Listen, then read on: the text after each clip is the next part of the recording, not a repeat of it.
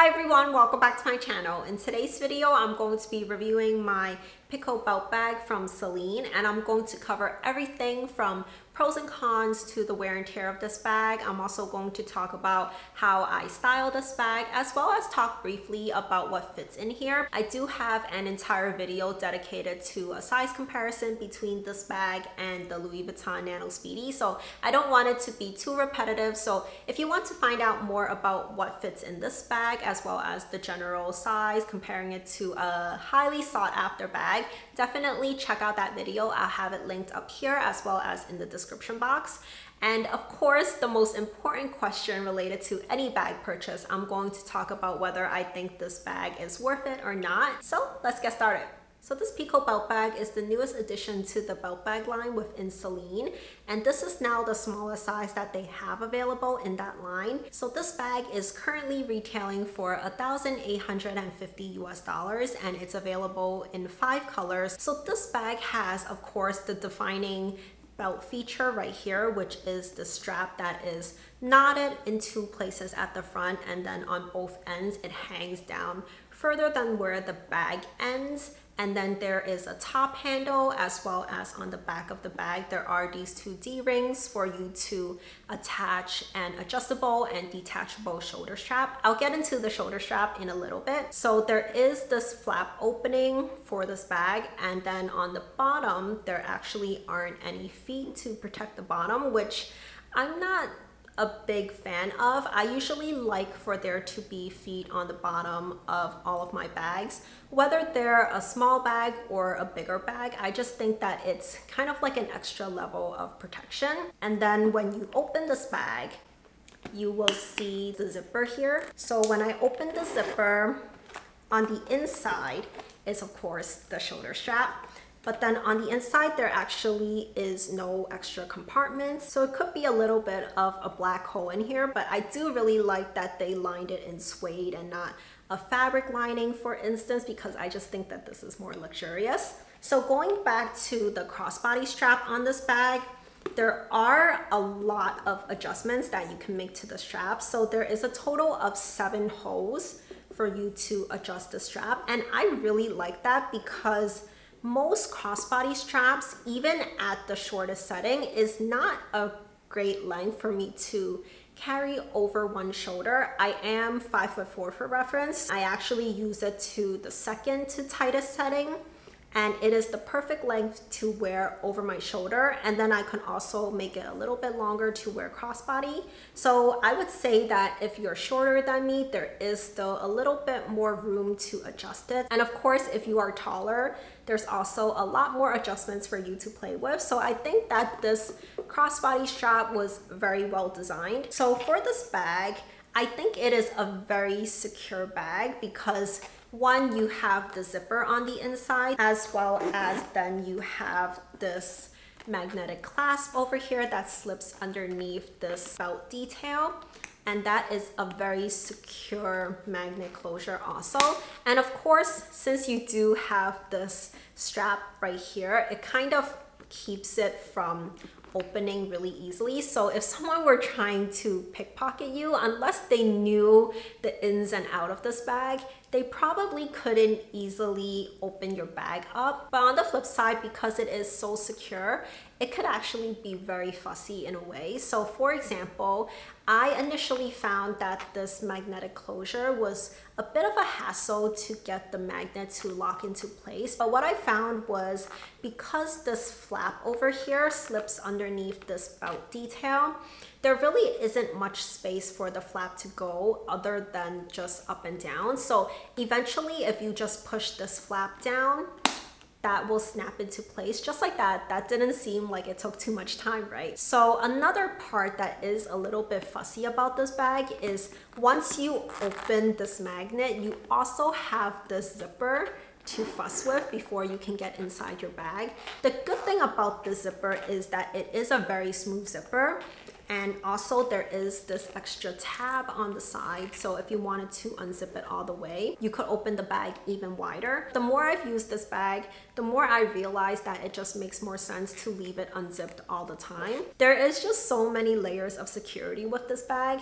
And even when you just close this flap right here and have it snap onto the magnet, even if you were to hold it by the top handle or even the crossbody strap, there isn't much pressure being put on this magnet at all. Another con about this bag is the defining feature of this bag really is this belt detail at the front, and I really like how it hangs down straight down like this. And at the beginning, I tried so hard to maintain this kind of look to the bag, and when I would put this bag away in my closet, I would store this at the edge of my shelf. So while the bag is resting very safely on top of the shelf, these straps are hanging down the front of it.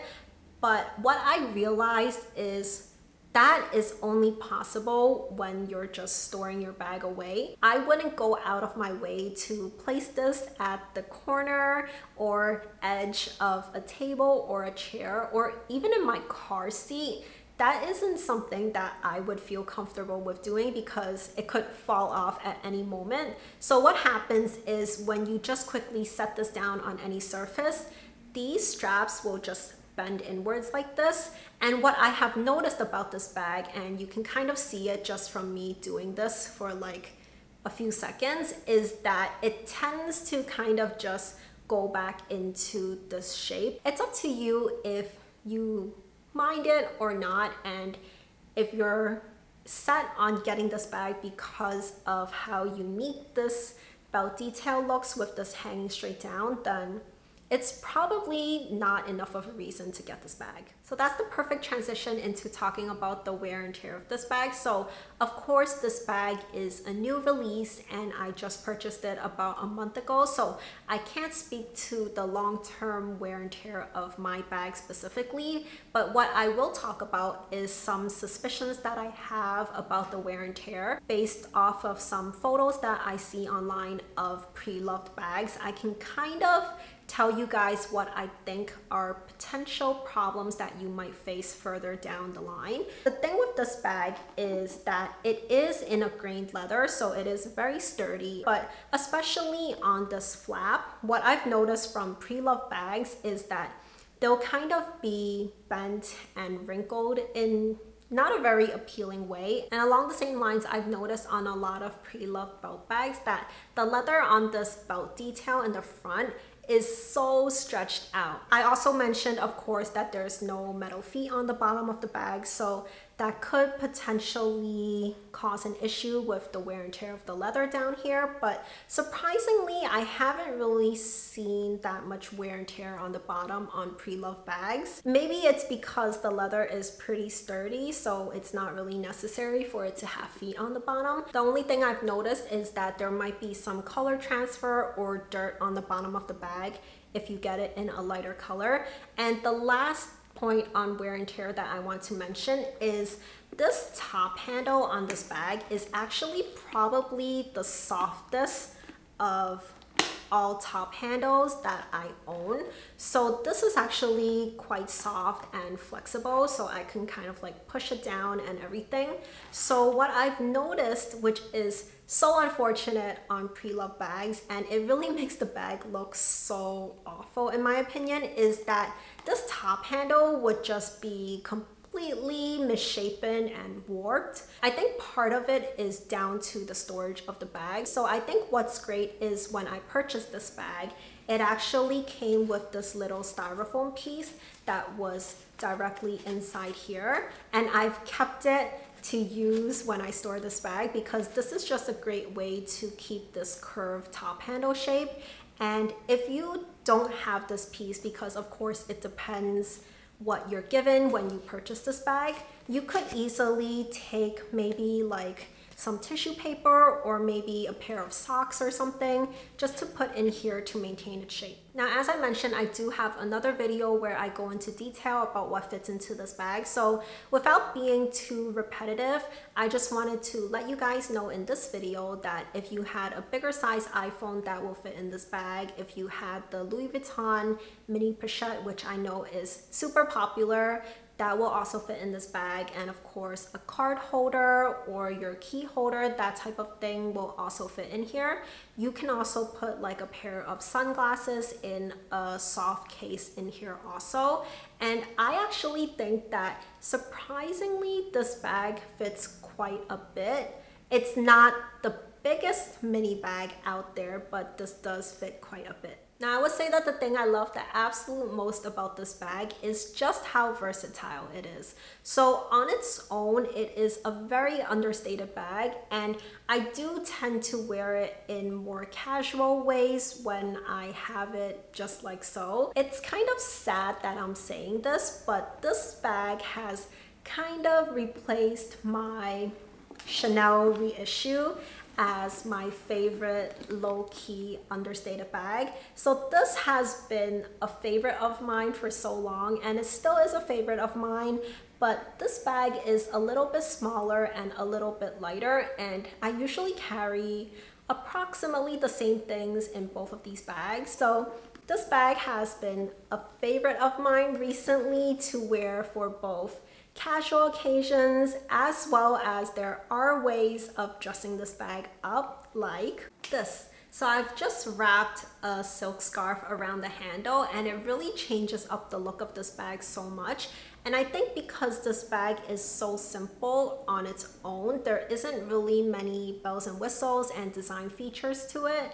I think that it's very easy to dress it up as you want to. You know, if you weren't really a fan of using a scarf, you could maybe hang a charm on it or something, or you can replace the leather crossbody strap with a chain strap, and that will easily change up the look also. As for the answer to probably the most important question when you're watching a bag review, is this bag worth it? $18.50 is a lot of money for a mini size bag, especially since the Nano size, which is the next size up, only costs $300 more than this. So when you're thinking about the size difference that you can get just for a little bit more money, that bag is probably more worth it, but you can keep applying that same type of logic to the next size up and just keep going from there. But at the end of the day, it really only matters that the bag you get suits your needs. And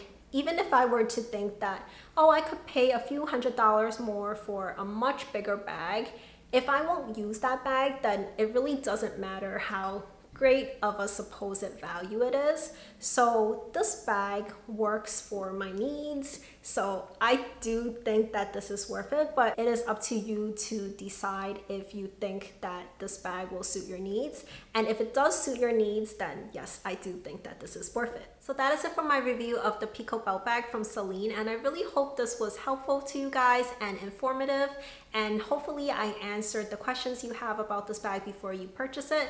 But if I haven't answered your question, do leave them in the comments down below and I'll definitely get back to you. And if you like this video, please do give it a thumbs up because that is very helpful to my channel. And of course, if you haven't already subscribed to my channel, please do consider subscribing for new videos every single week. And I'll leave 2 videos up on the screen for you to watch next. So I'll see you very soon. Bye for now.